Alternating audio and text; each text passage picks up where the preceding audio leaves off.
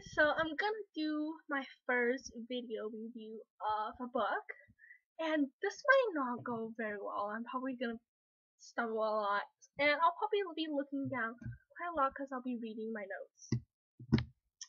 So yeah, I just washed my hair in my PJs and everything. Not the best kind of view of me, but anyway, I'm gonna start the video review of Dangerous Water by Gregory Mon. I think, yeah, Mon. I received this book from Raincoast Books as for review. So thank you. I got this like last week and it took me two days to read, a day and a half, and I was super excited to get this book because it's a middle grade juvenile fiction kind of thing, and it's about Titanic, and I just love any book that's about Titanic. Anyway, so the book, I guess, wasn't as good as I thought. It was good, and probably if I was a few years younger, I probably would enjoy this. It didn't have that much action, I guess. Like, I thought there was gonna be a lot of mind games and everything, since there is a chase going on and there is a secret to discover. But none of that happened. It was just kind of a retelling of basically the Titanic, which wasn't very interesting, and it kind of reminded me when the Titanic hit the iceberg in this book, everything else followed. Seems like, you know, the movie, the Leonardo DiCaprio movie. It was kind of just boring. I mean, even that movie had more action in it, because I mean, Rose had to go get Jack and everything. This book just like, they stood there, they ran around, and that wasn't very interesting. The characters were nice though. The main character, Patrick, was a 12-year-old boy, which is kind of cute. He kind of reminds me of Tintin on there. See there, kind of reminds me of Tintin there. And his big brother James just seems like a perfect kind of guy. He's like strong, he's loyal. He didn't want to leave the Titanic because he was just shoveling coal and trying to power Titanic. And I'm like almost crying here because it's just so emotional. I mean, I think the first half of the book was so. It was just introducing the characters, and I wasn't really enjoying that much. It was just like there. It kind of felt like I read half of the book. I was like, what is gonna happen in the other half? Since the first half seemed like just getting started. Like, is Gregory gonna end the whole story within that half of the book and just leave? It seems like the book seems a lot more chapters and a lot more thicker than that 200 pages or so. So I thought the first half was okay. We're just really introducing the characters. So let's see.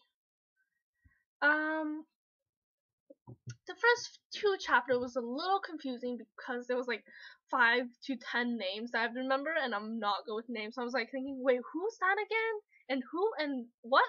What's the relationship between? Okay, but thank goodness most of the characters that are introduced in the beginning wasn't really mentioned ever again. So that was nice. So I wasn't confused. When the setting changed to the Titanic, I loved it because the Titanic was described beautifully, and I could just totally picture it. I mean, let's see, I had a sample of Miss Dior as my bookmark, and so my book smelled like this, and I totally imagined the whole Titanic to smell like this.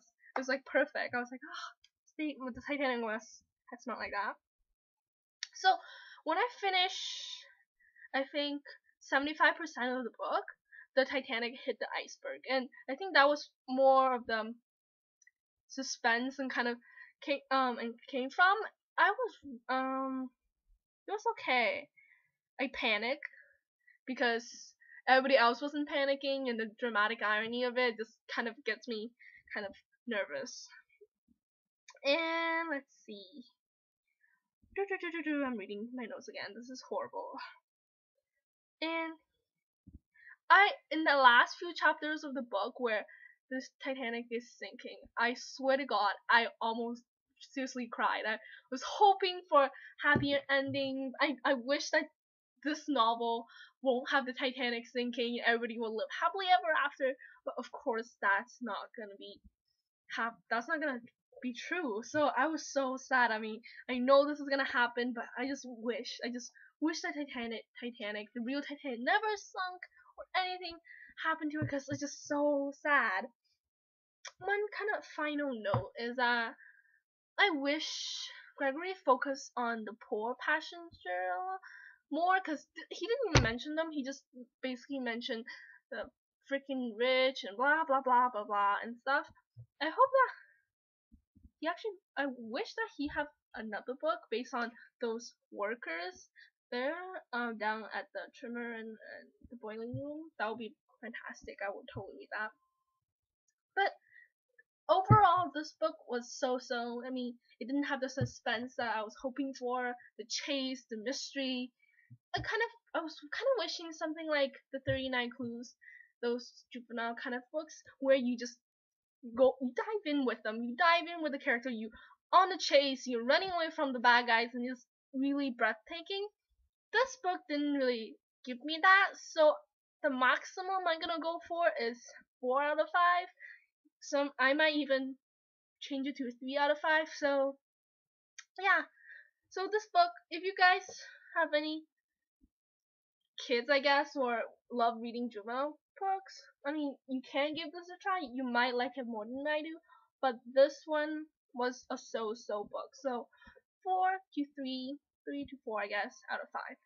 And yeah, that was my first ever video review. I wonder how I did. I'm pretty sure I didn't do that well, but anyway, so I hope you guys enjoyed it. See you later, guys. Bye.